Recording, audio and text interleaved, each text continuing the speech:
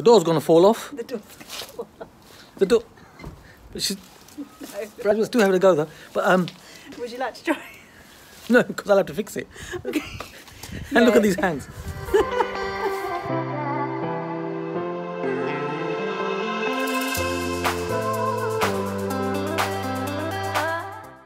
We're just about to start a new project, and this is what we're gonna show you exactly what we're doing and what the plan is, what the numbers are, and Rajwan, I know Rajwan is gonna be asking me questions as well.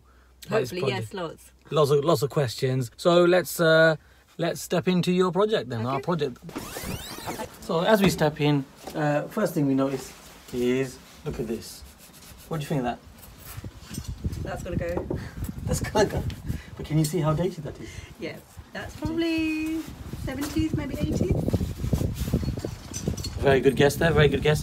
Now, as you can see, the property needs work. A lot of work, yes. A lot of work. So let's have a little span around the room. They've got polystyrene tiles on the ceiling. Polystyrene tiles on the ceiling, absolutely, look at that, which were fabulous in the 1980s, weren't they? And I think they're illegal now, or they breach building regs or something now. They're not safe. You're absolutely right. So that is all coming out, absolutely. Okay. So this is actually a probate property. So we had someone living here, since the 1950s, and sadly they passed away as an inheritance. Hopefully that wasn't them, because that door just shut by itself. There might be a spirit around. Slight bit of damp on the wall. Yuck. But you see, this yuck are the type of projects that really are golden nugget projects. Now, things like this don't faze us because we know exactly what to do. And to be fair, much of this is really cosmetic. So, it's nothing really to be concerned about because, we know what to do.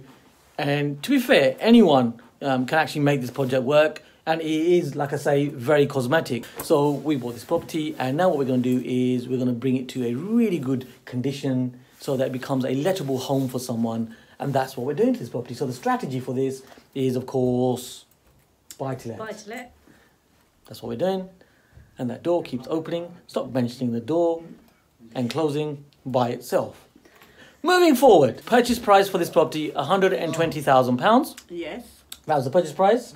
End value, we're looking at 200k to circa 220k is the final price, 220k. And when obviously there's a refurbishment in there. Now, what you'll find is when you think about these numbers, that this becomes a no money in deal. Now, of course, you're seeing it in this condition now. You will also be seeing it in the condition once the work has been done. And in fact, while the work's going on. So here we are in the kitchen. Kitchen. And a kitchen with a carpet. A kitchen with a carpet. Rajwan is picking up on the key points. Did you want to just point at the carpet then? The carpet is down here. There you go. And bit non-standard now. Carpets in kitchens. Don't see them at all. Oh. Yeah. I'm sitting at the ceiling. It's not polystyrene tiles, but it's some kind of tiles, maybe. Yeah. So think about this as you're looking at this. What would you do with this kitchen? How many units would you fit? Where would you fit them? What would the colour style be? How would you keep it cost effective? So these are the kind of things that we're discussing, when we buy projects like this. So the boiler hasn't been checked. So we've taken a guesstimate on the boiler. And what we've done is we've factored in the numbers if a boiler required replacement.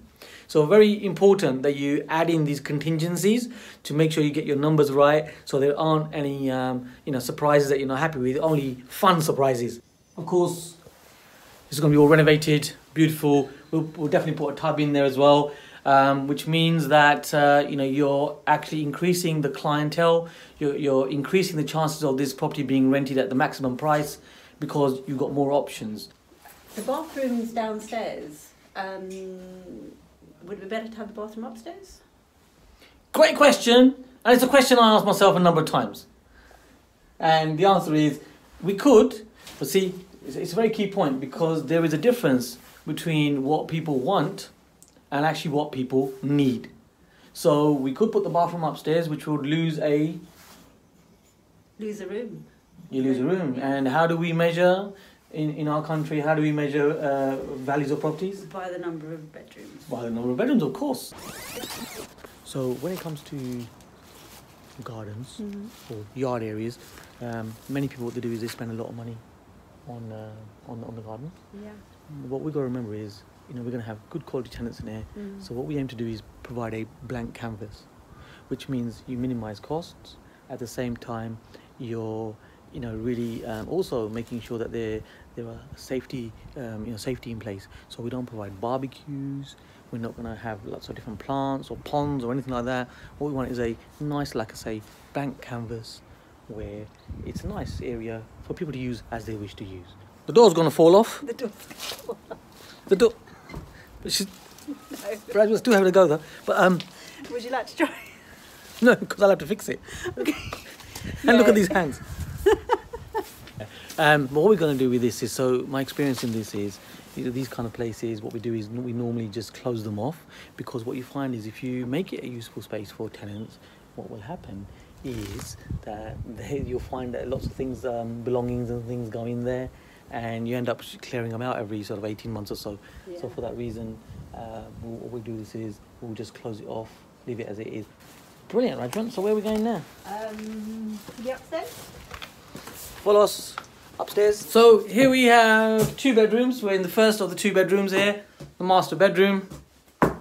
And I'm just going to turn this around and have a little look at the room. The ceiling seems to have dropped in the corner over there. The ceiling has dropped in the corner. Look at that. Devastating. Doesn't that look terrible? Look at that. Let's get closer to that. Look at that. Now that would put many people off.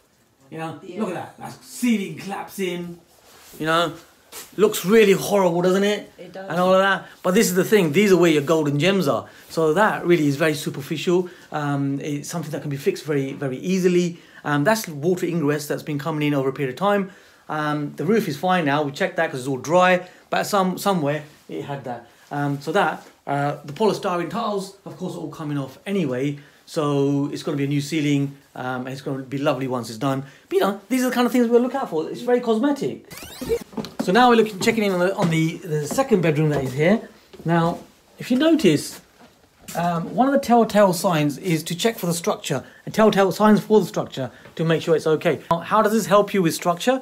Well, with a dated property, one of the ways that we check structure at Premier is the fact that if it's a dated property and you can't see any cracks anywhere and so on, then that's actually really good. Okay. If it's a dated property and you do see some cracks and so on, even that can be absolutely fine.